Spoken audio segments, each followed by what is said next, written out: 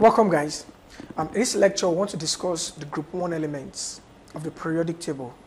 Remember, we said a group is a vertical column seen on the periodic table, right? And elements in the same group are put there because they have the same number of outermost electrons, right? So now the periodic table has 8 groups in one category. Category means the periodic table has group A and group B. So group A, we have 8 of them, and B, the B category, we also have 8 groups of them. So now let's discuss the A group, and then we'll move to the B group later on. Now, of the periodic table for the category A, like I said, we have 8 groups ranging from groups 1 to 0. So we have 1, 2, 3, 4, 5, group 6, group 7, and group 0, which is group 8. Now, each of these groups will be discussed individually. We'll see the elements belonging to those groups and see some of the reactions they can undergo. We're starting with group 1, which happens to be the first of the 8 groups. Group 1 elements are called the lithium family. They're so called because lithium is the first member of the group.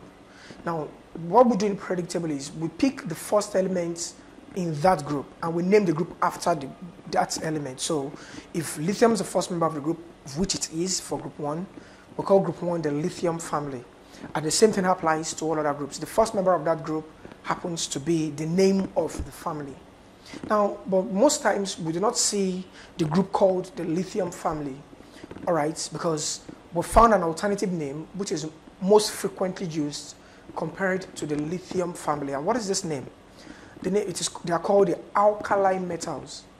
Group 1 elements are also called alkali metals. And why are they called alkali metals? They are so called because group 1 elements react with cold water. Upon reaction with water, they give us an alkali and they liberate hydrogen gas. So this reaction distinguishes them from every other member of the periodic table. They react with cold water to produce an alkali and they liberate hydrogen gas. All right, which side they are also called lithium family. It's important to note that if you look into the periodic table, the first member you see in group 1 is hydrogen, right? But then we don't call that group the hydrogen family. The reason is because hydrogen is not a typical member of group 1. The first typical member of group 1 is lithium.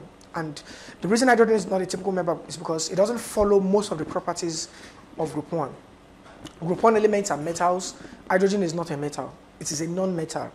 Group 1 elements are solids. Hydrogen is not a solid. It is gaseous, right?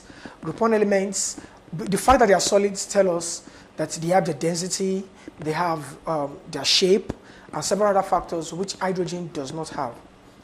So, why then do we put hydrogen in a group 1 family?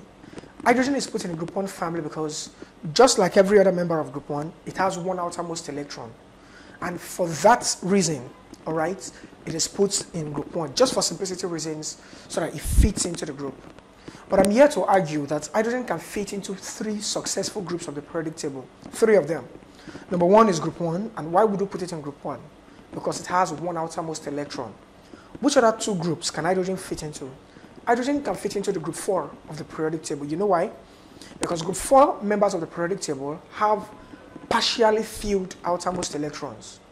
So the group 4 elements have 4 outermost electrons, and they need 8. So they have just half-filled outermost electrons. The same thing happens for hydrogen. The first shell of hydrogen should contain 2 electrons, maximally. But hydrogen has 1, which means it has just half of the original amount it should have. Hence, we can put hydrogen in a group 4 element based on that argument.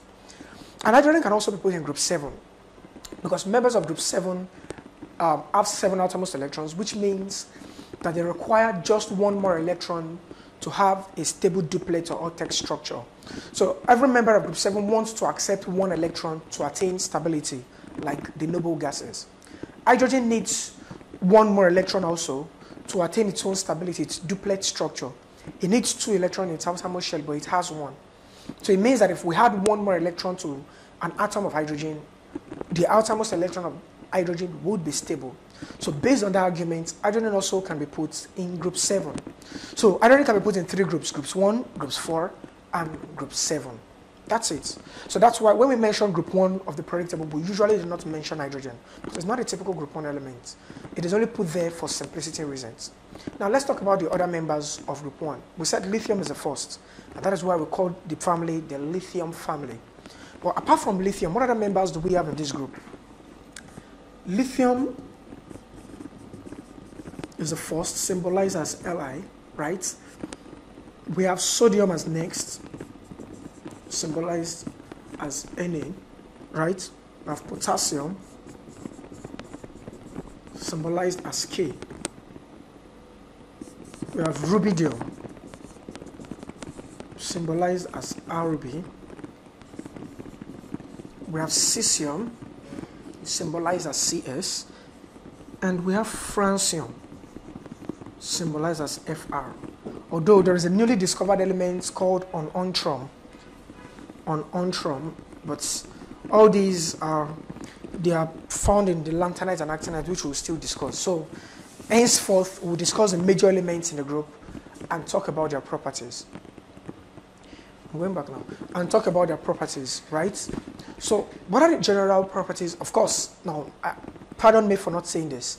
When we mention a group, we'll take just a brief introduction, and in that same lecture, we'll take the characteristic of the group, all right?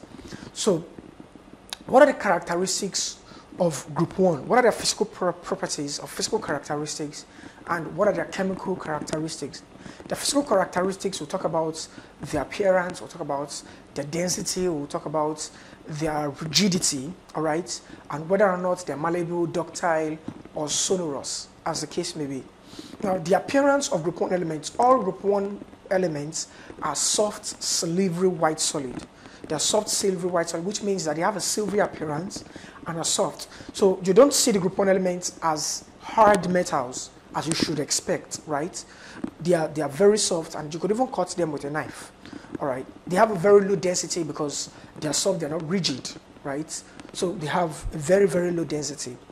And they are not malleable, they are not ductile, means you can't beat them into shapes, you can't draw them into wires. They are very soft.